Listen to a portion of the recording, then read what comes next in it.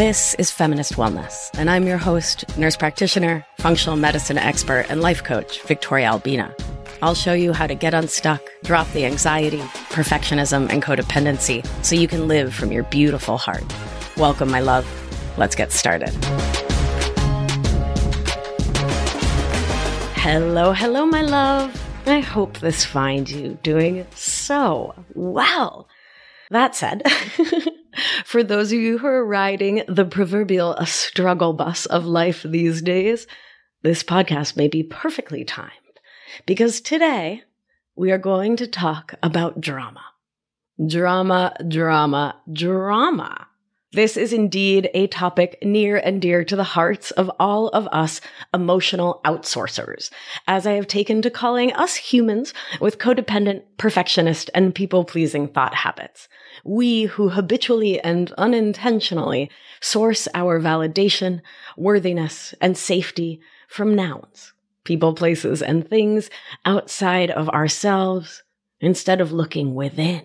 So today, we're going to talk about what I mean by drama, what it is and what it isn't, why we may find ourselves in the center of the dramanado, like all the time, and of course, what to do about it, what the remedies are, how to start to see the world and our place in it differently so that we can see drama as a choice more than an inevitability.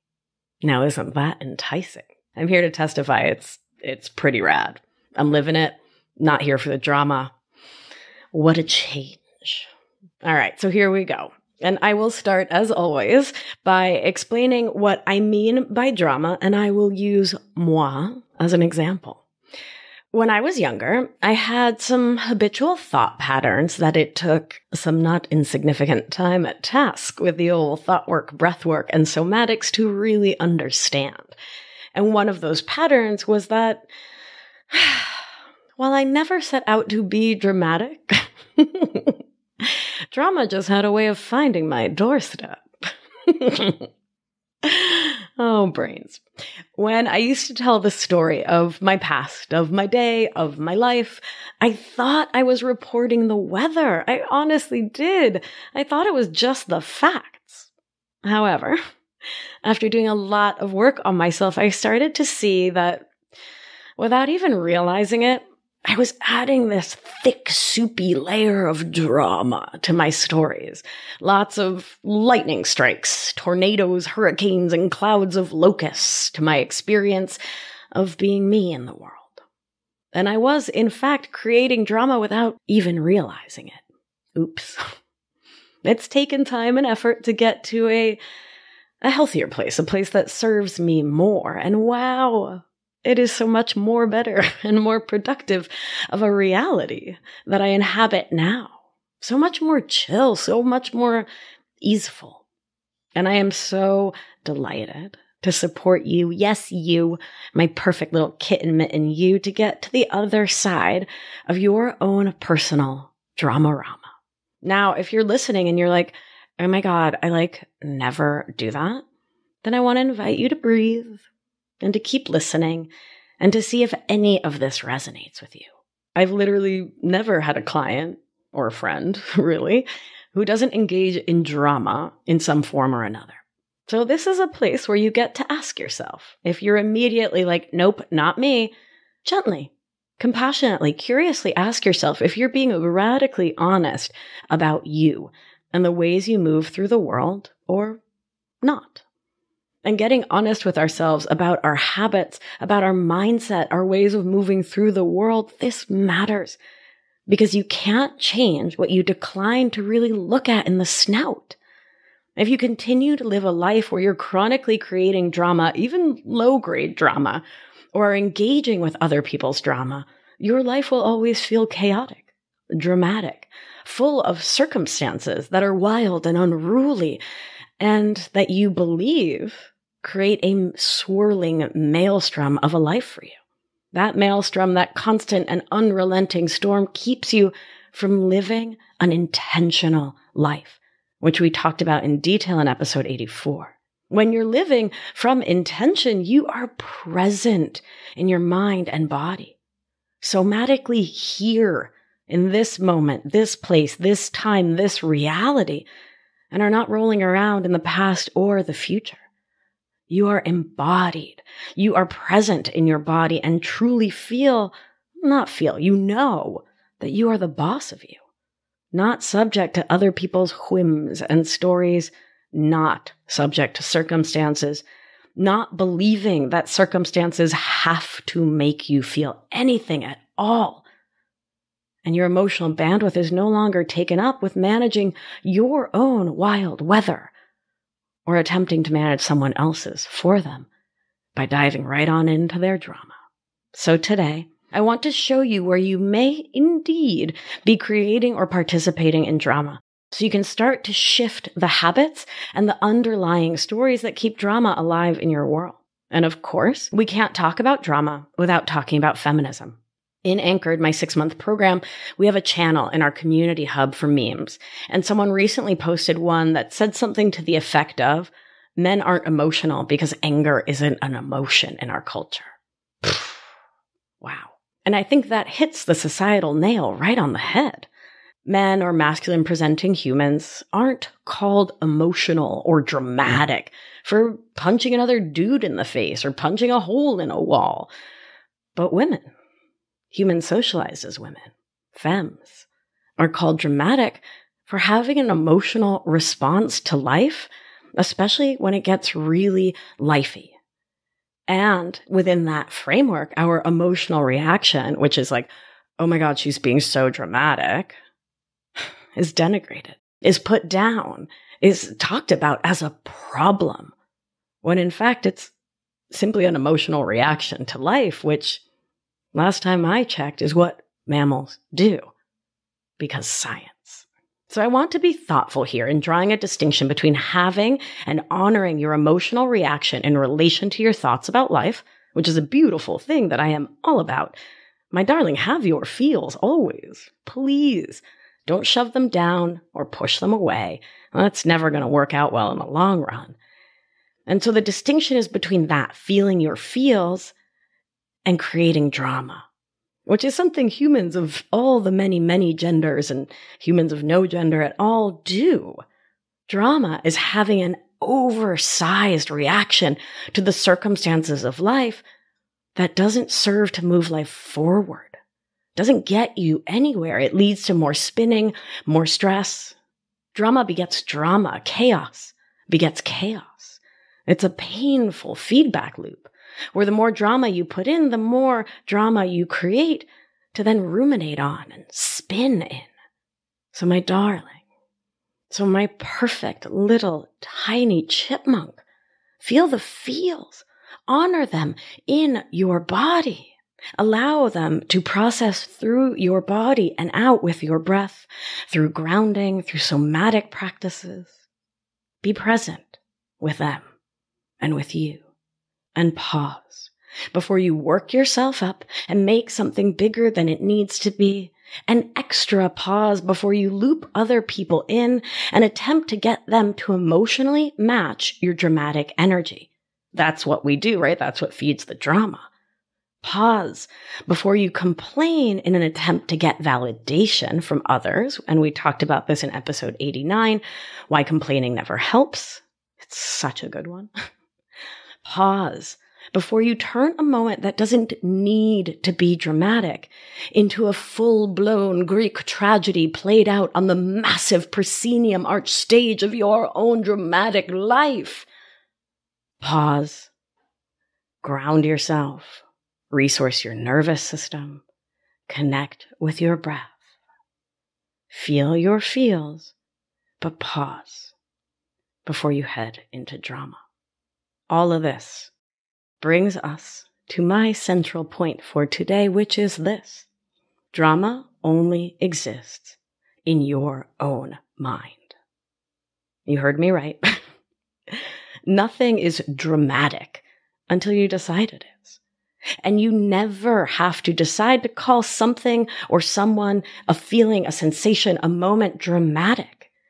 It's a judgment that is thoroughly optional, never mandated, and frankly, never serves you.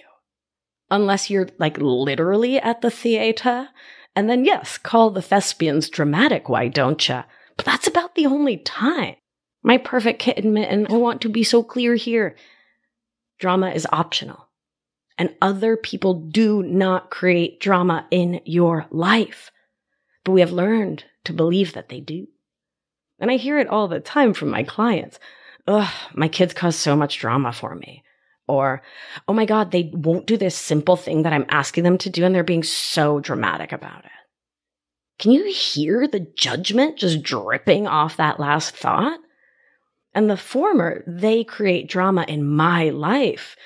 At the core is this total abnegation of your own agency and your own capacity to create the life you want, the experience you want, to decide what you will and won't feel based on your own thoughts in the moment. Do you see that? You're letting someone else's energy impact you in this huge way, and you're saying that they create your feelings, your emotional state. They create drama for me. So heavy, right? So full of unnecessary gravitas and such an important place to pause and to remember the central tenets of thought work. No one else creates your emotions. Your own thoughts in response to and in concert with your perfect nervous system do, which is beautiful news indeed, right? Because it reminds us that we can restore our own sense of agency. So let's say someone comes at you with energy you would have historically and habitually called drama or dramatic. Yes, your nervous system might indeed react to that energy. You might begin to get riled up and go toward some fight or flight sympathetic activation, that adrenaline state, or you might already be exhausted emotionally and in your nervous system because you've spent a lifetime seeing drama everywhere since you were a kiddo. So when you feel that drama is coming towards you, you might shut down, disconnect, pull back, and your nervous system might head towards dorsal vagal, the freeze or checkout response. And if you're new to the show and new to my nervous system-based world and you're like, what is she talking about? Check out episode 174 after this one. It's Polyvagal Theory 101, and we'll let you know what all of these words are. Okay? So you'll either go into sympathetic activation, fight or flight, or dorsal vagal freeze, checkout response. And that is automatic. That process starts in the blink of an eye. And when you're aware of your nervous system, you can feel it coming. You can feel the little sign of it when it's like 0.4 on a 0 to 10 scale, right? You can start to feel it. I'm getting worked up. And you can start to regulate yourself, to connect with your breath or the ground beneath you, to bring yourself back into ventral vagal, the calm and collected, safe and social part of the nervous system. And from there, thought work can start.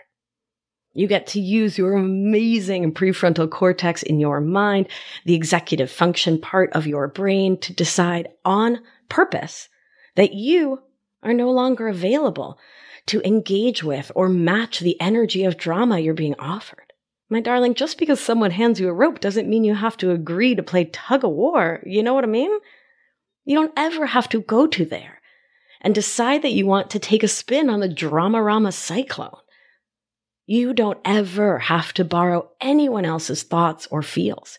You never have to choose drama or any other thought or feel just because someone else has gone to there or is inviting you to go there with them. You have the power within you to pause and to decide how you want to feel about what someone is serving your way. And I, in my own life, in my body, now that I've done all this somatic work and work around presence, I just don't like the way drama feels in my body anymore. I don't like the way it scrambles my brain and takes me out of presence. I'm not into it. It's no longer my jam, so it's not something I'm out here to choose because it's a lose, lose, lose, lose, lose way of living. So, why? Why would someone develop the habit of creating drama? Well, some of it is a byproduct of being the amazing mammals that we are. We've evolved a pretty remarkable survival mechanism called negativity bias. And we've talked about this on the show before, and my regular listeners know that our brilliant brains have evolved to pay attention to the negative. It's air quotes negative, right? Because the evolutionarily negative things in life are the things that might hurt us, or in the worst case scenario, kill us. Those negative things are the proverbial lion on the savannah of life, and we must always be on the lookout for their sharp claws and fangs. So our nervous system gets its initial programming ages 0 to 7. If we grew up in homes where perfectionism, people-pleasing, codependency were the norm, then most of us grew up there walking on eggshells, either because there was real danger or the perceived danger, and a kid's nervous system does not know the difference, right? Perceived danger is just as scary as real danger. So the perceived danger of misconnections, missed attunement, or pressure to be the good girl, the good kid, the perfect straight A kid, whatever those pressures were, those things that kept us feeling less than safe, our brilliant nervous systems can become hypervigilant, thereby really focused on tuning into the negative, seeing potential harm everywhere. Every text from your date becomes a lion. That person whose eyes you met on the bus, your brain interprets them as making a threateningly rude face, when in actuality, maybe they just farted. That fellow grocery store shopper who bumped you with their cart, thoughtless and disrespectful, says your brain, a potential threat. Or maybe they too were so distracted by the lions they were seeing everywhere, they didn't even notice and didn't do it on purpose at all. We can, if we get into the habit, see threats and malintent everywhere, especially because our super advanced brainy parts have evolved to register the negative in Technicolor. We can also develop our negativity bias when we are raised in or spend a lot of time in an environment where drama is the norm or where there's chaos. Whether the chaos is physical, emotional, mental, or a combination, when we start to perceive chaos or drama as normal, when erratic behavior, emotional enmeshment, triangulation, immaturity, codependency are our baseline, we start to seek those out because they feel, well, normal to our nervous systems and our minds, to our bodies. This came up a lot with a former client, Anchored alum Britt, who was raised in a family where there was a lot of blaming, shaming, and anger. That like real subtle, like New England kind of, I subtly don't approve of you. She felt like the people around her were emotional landmines that were bound to go off at some point. So her drama meter was super fine-tuned. It came to be what she was expecting from life. And without realizing it, she brought this way of relating into her friendships, romantic relationships, even interactions with strangers. Normal, everyday interactions being cut off in traffic, someone asking her to please move out of the way. Her body, her mind read these as slights and personal insults, as drama, and under that, as a moment of being not safe. And given her past, of course they were interpreted that way by her mind and body. No judgment here. Her nervous system was so amped up, so ready for a fight, so set on protecting her from the assumed ill intentions of others, that without realizing it, she became a drama machine, seeing negative intention and interpersonal crises everywhere in her life. We can also develop the habit of creating drama as a way to get attention. And by the way, I don't think wanting attention is a bad thing, right? So often we hear like, ugh, that kid's just doing that for attention. And I'm like, yeah, because that kid needs attention, right? And you know I'm really thoughtful about the words want and need. And sometimes what our nervous system needs is attention, which means attunement, which means presence, which means connection, which at its base means safety.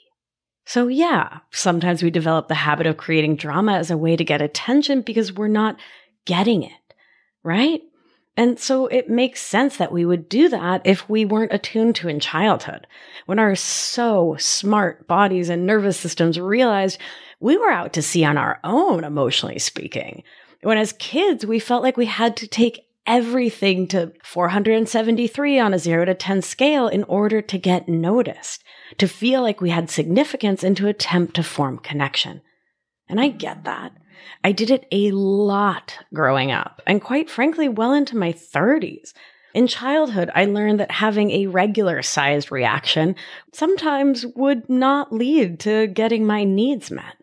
So I made things big and dramatic because it felt like the only way to get attention, when actually what I really wanted was attunement and co-regulation for my nervous system and, of course, safety. So my brilliant child brain and body spun these big dramatic tales, made things enormous that really didn't have to be, developed a mindset for looking at life, the world, and my relationships as drama-based and drama-prone, seeing drama as a lifeline, forgetting the external validation I was craving from my codependent mindset. And so, of course, examples are very helpful, so I will use one from my own life. Here is an example of top-notch drama creation that was totally subconscious. I had no idea that that's what I was doing it, but did it, I did. So I once had this super lovely neighbor who I would walk my dog, Frances Bacon. She went by Frankie. She was brown with a black nose. She's the bestest girl ever. So we would walk our dogs together. We would hang out here and there and often texted about like neighborhood and dog and life stuff. So I hadn't heard from her in like 2, maybe 3 weeks. And my brain went right into that old neural groove, that old drama spin. And from that wounding of my codependent thinking, that not worthy, always messing up thinking, I decided that I must have done something terrible without realizing it, that she must absolutely hate me or something, which in hindsight is so cringe and also like so understandable, right? So without pausing, without breathing, without resourcing, without grounding, this is like a decade ago. I texted her, "Hi there. I haven't heard from you in a minute. Are you mad at me?" Oh, brains. Because my brain immediately went to drama, to a problem, to something being wrong and my fault. And she replied, "No, I'm in Florida visiting my grandparents." Like, what are you talking about? What would I be mad at you about? What could you have done? Why did you go to there? And I was chagrined, to say the least, and in that moment realized my brain's penchant for and bias towards the creation of utterly unnecessary drama. It was wicked humbling, which is hella humbling for the West Coast. Another way our codependent mindset can lead us down the drama path is by making us think our lives aren't interesting if they're not dramatic. Remember that I define codependent thinking as chronically and habitually sourcing our sense of worth, value, and wellness from everything and everyone outside of ourselves instead of from within as a survival skill from childhood. So key in that definition is us not feeling worthy of love, care, attunement, affection, attention. So of course, we believe our lives are boring and not something anyone wants to hear about. So of course, we make it all super dramatic from that insecurity, which makes sense from our codependent mindset. We talk a lot about how people pleasing is part of this mindset, in that from our codependent thinking, we put everyone and everything ahead of us because we aren't important or interesting because we're not worthy or valid, right? So we worry about others and if we'll bore them with our stories, and if they won't be interested or won't care. And so, you guessed it, we turn to drama to spice it up and attempt to people please those around us with a story we deem more interesting than our perception of our lives and reality as humdrum and boring. Isn't that fascinating, right? I love brains. Look at the somersaults we do in conversational midair to attempt to protect our tenderoni underbellies. Wowzers. Now, drama can also be a form of buffering.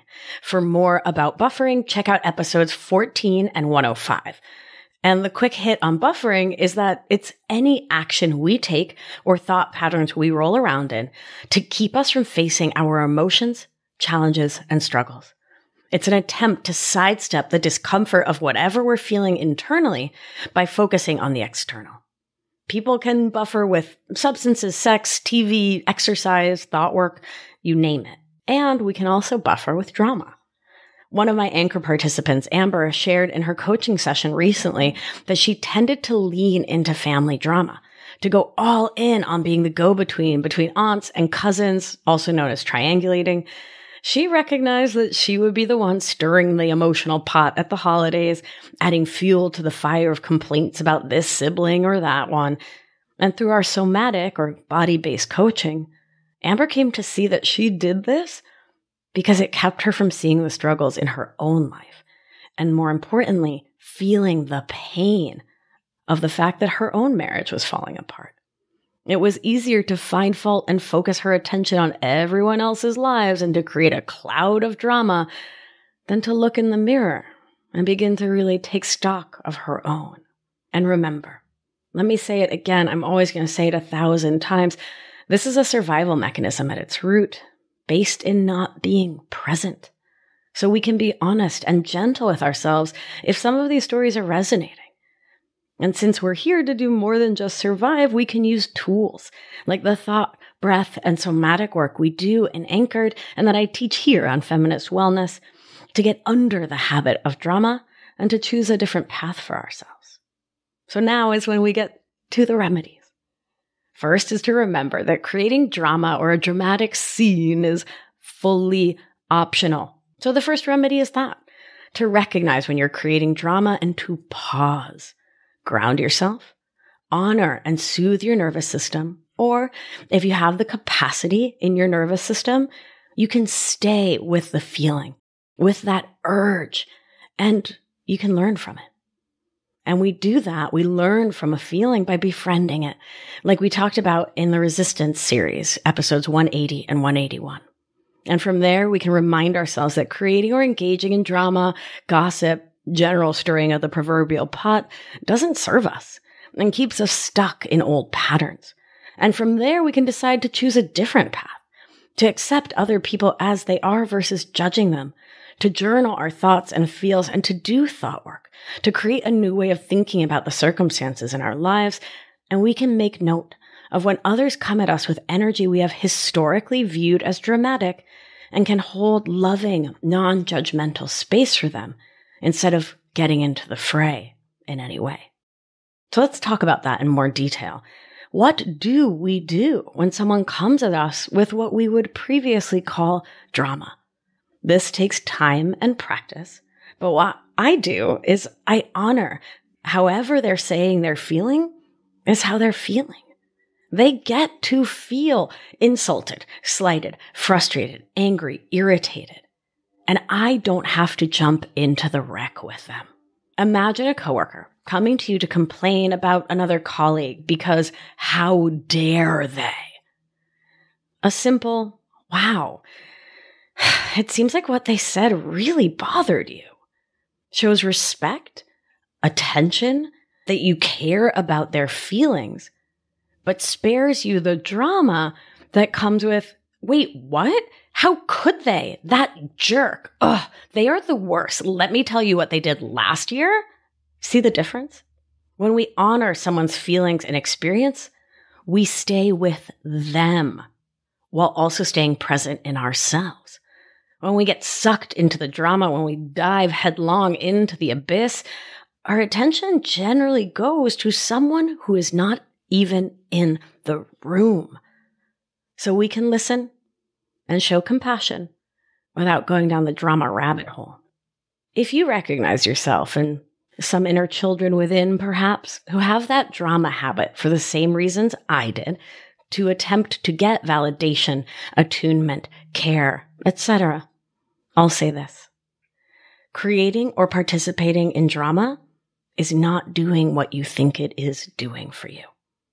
It's not a pathway into getting you real love, care, attunement, and attention. Because that attention, once again, isn't really about you and your feelings and your experience. Once we get spinning in drama, it's about someone or something that's not present. It's not a nourishing kind of attention and connection because it's not really attention or connection at all. Instead, it's this like scratchy, icky, yucky kind of attention to you as the victim and someone else as the villain. And when I remind myself of that, it helps me to be able to share about a situation that doesn't feel good or where my feelings were hurt or where something was unfair with a totally different kind of energy. One that's really focused on me and my feelings and not what a jerk someone else is and you better agree with me, which is the demand that drama creates for the people in your life. And of course, my darling tenderoni, my perfect little ravioli, I am not saying not to share about the challenges in your life. Please do that. And I trust and believe that you can do it from an energy of venting. Because around here, we love venting. And I talk about the difference between venting and complaining in episode 89. And sharing and connecting without having to go to drama to feel like your experience is valid or worthy or something folks want to hear about is an amazing gift to give yourself. This process is where you get to practice getting consent before sharing, episodes 27 and 28, and you get to check in to ask if the person you're talking to has the bandwidth, the interest, the room to hear you. And if they consent, if they say yes, then share away, also practicing trusting them to let you know if they're not interested. And then, if they're not interested or can't hold space or whatever, you get to practice having your own back. To bring yourself back to ventral vagal, the safe and social part of the nervous system, with yourself and for yourself. You get to regulate you and love you up. Because if you think your story is interesting, that's really all that matters at the end of the day, right? You don't need to create drama to feel heard, to feel important, and no one else needs to agree with the gravitas of your story for it to matter to you. Finally, if all this talk of buffering struck a chord, you get to ask yourself what you're buffering against by getting all dramatic about it. Are you uncomfortable, lonely, bored, tired, annoyed, angry? What's really up for you? And what do you need to do for you to address your own discomfort? Sometimes the fix is simpler. We need sleep, a friend to confide in, more exercise, more opportunities to connect with nature, to put our face in the sun, a snack, or some water. And other times we need the deeper sort of healing from old hurts, deep hurts that have a way of bubbling up to the surface. When we can start to openly and honestly see the places in our lives that need tending, we can be deliciously and lovingly focused on attending to our perfect selves because we matter.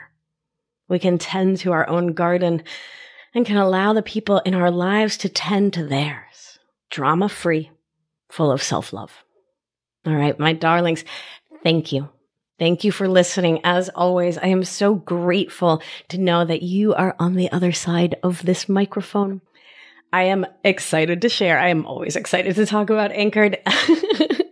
Enrollment has begun for the Anchored group starting November 7th. Folks are already enrolled. It is filling up fast given that it's currently September. The group always sells out completely. So if you've been listening to the show, loving the show, you're loving what you're gaining from the show, and you want to take it deeper. You want to get my coaching, my guidance, my support.